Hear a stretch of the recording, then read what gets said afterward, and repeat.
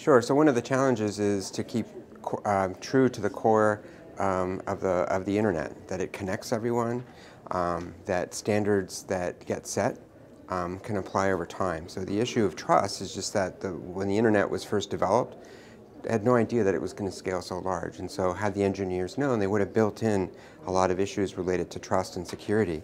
And so as the technology and the use increases, it's very important that it be scalable, but at the same time allow for the freedom that's particularly important, and to be able to distinguish between different types of actors. I think one of the challenges with the internet being accessible to all is accessible to the good, to the bad, the fake, and that's being used and manipulated by others. And so it's important to be able to distinguish the gray zone, and education is important.